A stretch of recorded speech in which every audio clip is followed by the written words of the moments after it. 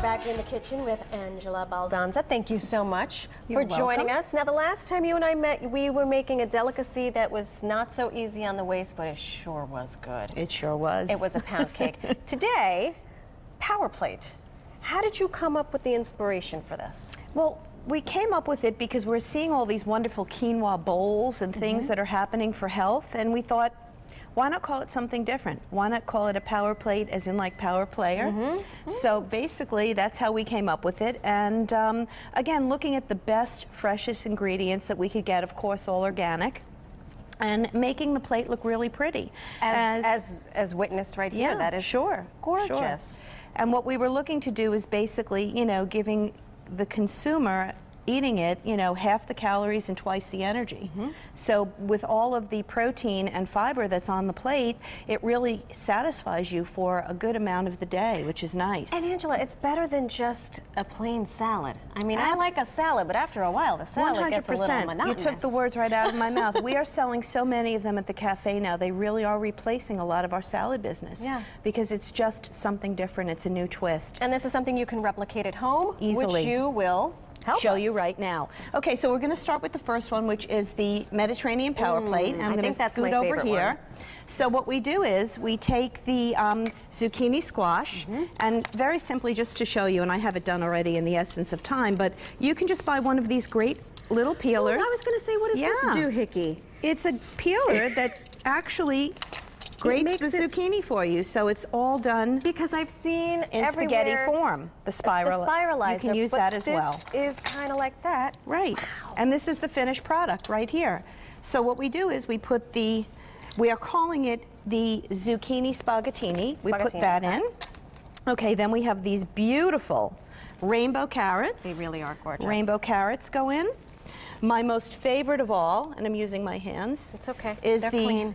Watermelon radish. They're absolutely beautiful. Can I taste another one of these suckers? Please, and if you don't mind my hands, they are clean. I don't mind your hands, because this is a traditional radish is spicy. This has notes of sweet. Absolutely. Which is really nice. We're putting in cherry tomatoes. We're also adding cucumber. Okay. So you see you're getting so much fiber here. Right. And then what we've done too is we just take a little bit of red onion just to give it a little bit of kick, and we make sure that the onions are nice and slivered. Because you don't want a mouthful of... Yeah, you don't want big chunks, exactly. And then of course the final part is the protein, which is cooked, your chicken. And you can shred it with your hands, or you can just chop it up nice and lean. And then what we do is just a simple olive oil and fresh lemon. That's all it is. Drizzle it on. Delicious. Drizzle it on. And then I take a little bit of my fleur de sel. But this isn't just regular fleur de sel. This has peppercorns in it. As well. Which is absolutely delicious. And then you just mix it up. Angela, this is so simple. So simple. And how many ingredients? What is this, 6? That's it, 6, 7 ingredients. And you can actually make it, you know, you can put shrimp in, you can change it up if you like, but basically that's it. And you toss it all together. Plating is done right there. Dollop of hummus. Exactly, and we make the hummus fresh as well, which is your chickpeas, tahini, olive oil. All right. And then tell us the other one, which is... The other one here is rainbow Swiss chard, which is beautiful. So pretty.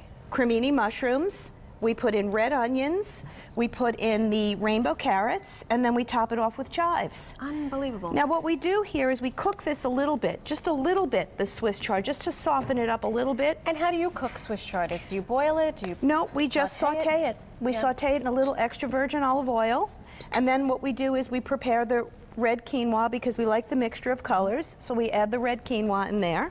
And the quinoa has great benefits. I always find that quinoa, like, you have a salad, but you need an extra little something. You don't know what it is. I'm Puerto Rican. I immediately go to white rice. But, you know, that's not always good for the hips. So the quinoa is a nice, It's a nice alternative. It's also gluten-free. By the way, both dishes are gluten-free, which is great. So that, you know, it helps that craze right now. Right. Which is, you know, really happening. And then this dish we also top with a protein. We do an organic egg. Personally, I like a poached egg on top, with it being a little bit soft, and then it can open up and ooze into the salad. Or you can always do a hard-boiled egg as well. Unbelievable. Do we have any? Yes, of course we forks? do. Can I plate one for you? Please, Chef. Absolutely. Remind us where we find you in real life when you're not on TV. Okay, I'm at the Baldanza Cafe and that's in New Canaan, Connecticut at 17 Elm Street. Run, don't walk. Exactly. We would love to see you there. I'm going. And I love this spiralizer situation. So it has good crunch. As I said, the fiber really fills you up. So good.